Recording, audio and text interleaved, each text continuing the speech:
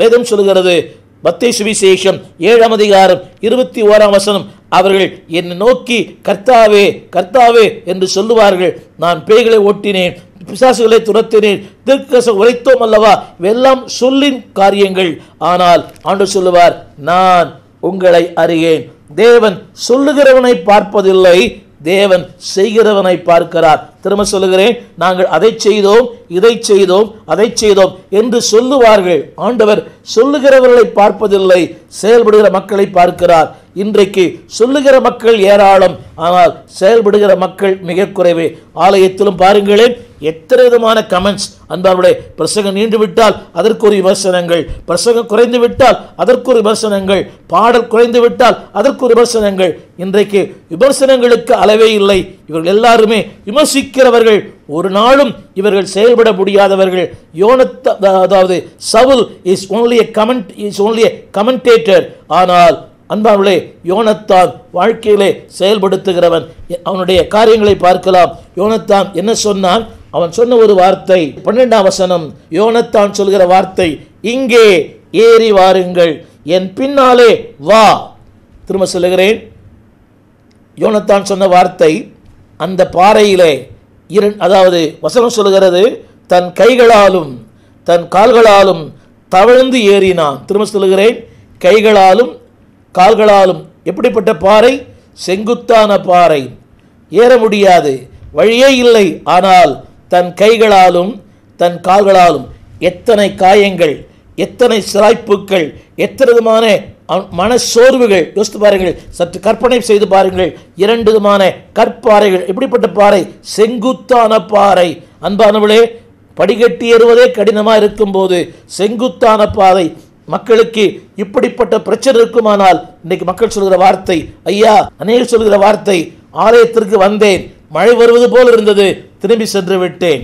வந்தேன், பாதையில் இப்படி ஒரு பிரச்சனை, திரும்பி சென்று விட்டேன். வந்தேன், பஸ் கிடைக்கவில்லை, திரும்பி சென்று விட்டேன். எத்தனை சாக்கு போக்குகள். ஆனால் ஏறவே முடியாது, செங்குத்தான பாதை. அந்த பாதையிலே எப்படி ஏறினானாம்?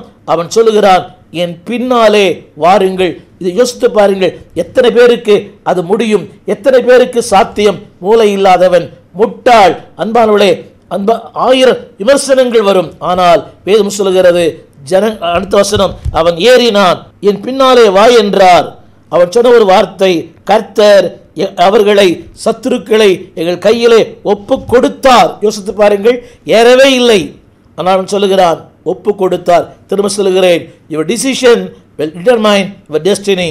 உங்களுடைய தீர்மானம், இன்றைக்கு நீங்கள் செய்கிற தீர்மானம். அன்பார்களே, கர்த்தர் உங்கள் தீர்மானத்தை பார்க்கிறார், உங்கள் உறுதியை பார்க்கிறார், உங்கள் உத்தமத்தை பார்க்கிறார், உங்களுடைய ஆசையை பார்க்கிறார், உன் ஆதங்கத்தை பார்க்கிறார். அன்பார்களே, திறமைகள் இல்லை, சிறு பையன்தான், அனுபவம் இல்லாதவன் தான். ஆனால் அனுபவம் மிக்கவன் எங்கிருக்கிறான் தெரியாது. ஆனால் அனுபவம் இல்லாத ஒரு யோனத்தான் சொல்கிறான், 2 கைகளாலும் கால்களாலும் தவழ்ந்து தவழ்ந்து ஏறி போனான். அன்பான கர்த்தர் பிள்ளையே, இன்ஸ்பயர் த பீப்புள். இந்த செய்தியை கேட்டுக்கொண்டிருக்கிற அன்பு கர்த்தர் பிள்ளைகளே, ஆலயத்திலே சோர்ந்து போனவர்கள், பின்மாறி போனவர்கள், கர்த்தரை விட்டு விட்டவர்கள், திரும்ப உலகத்துக்கு போனவர்கள், ஆண்டவர் உங்களை கொண்டு அவர்களை மேலே ஏறி வர பண்ண விரும்புகிறார். அன்பானவர்களே, அவர் விழுந்து போனவர்கள் தான், மடங்கடிக்கப்பட்டவர்கள் தான். ஆனால் அன்பானவர்களே, உங்களுடைய முயற்சி, உங்களுடைய வார்த்தை, உங்களுடைய உற்சாகப்படுத்துகிற வார்த்தைகள் கீழே விழுந்து போன எந்த மனுஷனையும் தூக்கி எடுக்க முடியும். இந்த நாளிலே ஒவ்வொரு சபையிலையும் கர்த்தர் ஒரு யோனத்தானை வைத்திருக்கிறார். என்னை கேட்டுக்கொண்டிருக்கிற அன்பு ஊழியர்களே, நீங்கள் மடங்கடிக்கிறவர்களா, இல்லாவிட்டால் மடங்கடிக்கப்பட்டவர்களை தூக்கி விடுகிறவர்களா? காயப்படுத்துகிறவர்களா, இல்லாவிட்டால் காயப்படுத்துகிறவர்களை காயம் கட்டுகிறவர்களா? யோனத்தான் அவன் யாரத்தில் இருந்தான்? மருந்தாய் இருந்தான். காயப்படுத்தப்பட்ட மக்களுக்கு மருந்தாய் இருந்தான். என்னை கேட்டுக்கொண்டிருக்கிற அன்பு சகோதரர்களே, என் அன்பு சகோதரியே, வசனம் என்ன சொல்லுகிறது?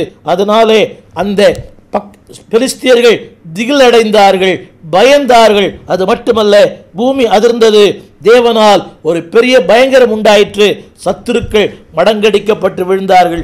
என் செய்தியினுடைய கருப்பொருள் இதுதான். அன்பானவர்களே, முடியாது, சாத்தியமில்லை, ஆகவே ஆகாது, முடிந்துவிட்டது இல்லை.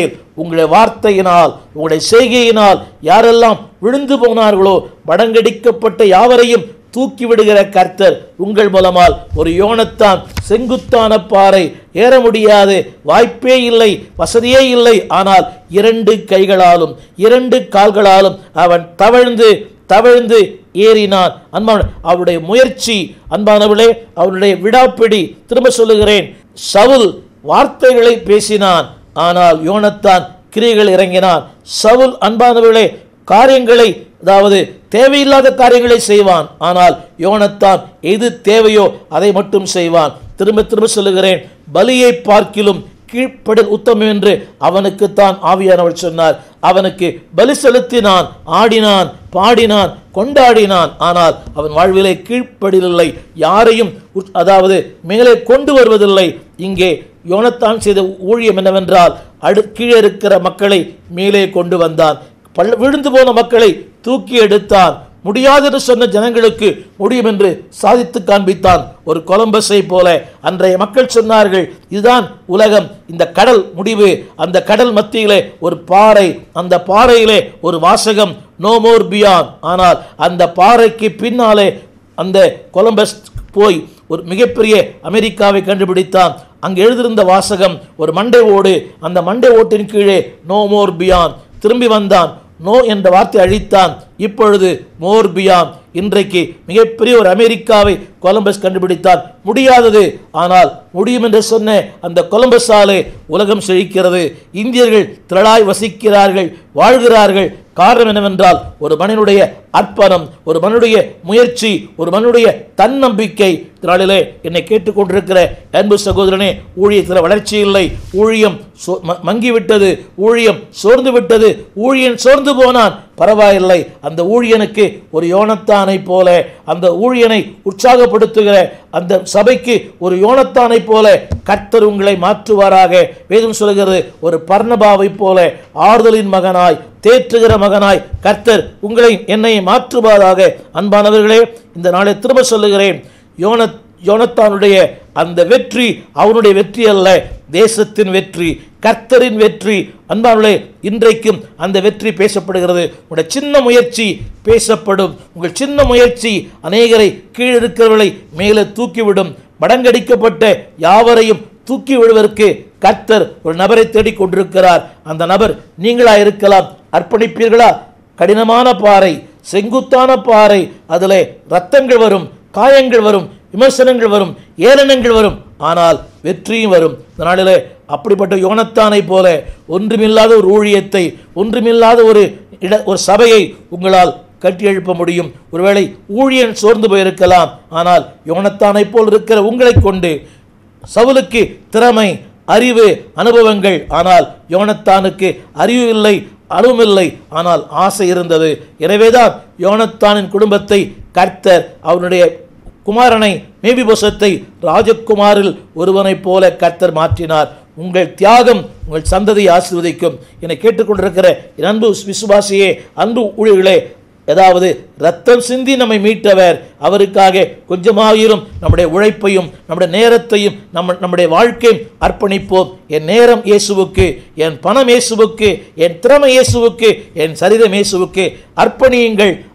அர்ப்பணிக்கப்பட்ட யாவரையும் பரலோகம் ஒரு நாளும் மறந்து போவதில்லை. கிறிஸ்துவுக்காக இழந்த யாரும் தரித்திரதானதில்லை. ராஜ்ய மேன்மைக்காக கஷ்டப்பட்டவர்கள் நஷ்டப்பட்டதில்லை. நீங்களும் சரித்திரத்தில் ஒரு சாதனையாளராய் மாறுவீர்கள். பேச்சை குறையுங்கள், உங்களுடைய உழைப்பை அதிகரியுங்கள். நீங்களும் அக்கறைக்கு செல்ல முடியும். அநேகரை நீங்கள் மேலே கொண்டு வர முடியும். உங்களால் தேசத்திற்கு வெற்றி, உங்களால் திருச்சபைக்கு வெற்றி, உங்களால் பரலோகத்துக்கு வெற்றி. அந்த வெற்றியை கர்த்தர் உங்கள் கையில் கொடுத்திருக்கிறார். பயன்படுத்துங்கள், இல்லையேல் பாழாய் போகும். God bless you. எங்கள் விலாசம் போதகர் ஸ்டீஃபன் தேவகுமார், திறந்த வாசல் சபை, 65 பரமானந்த முதலி தெரு, 7 கிணறு, சென்னை 600001. எங்களுடைய தொலைபேசி எண் 25281985.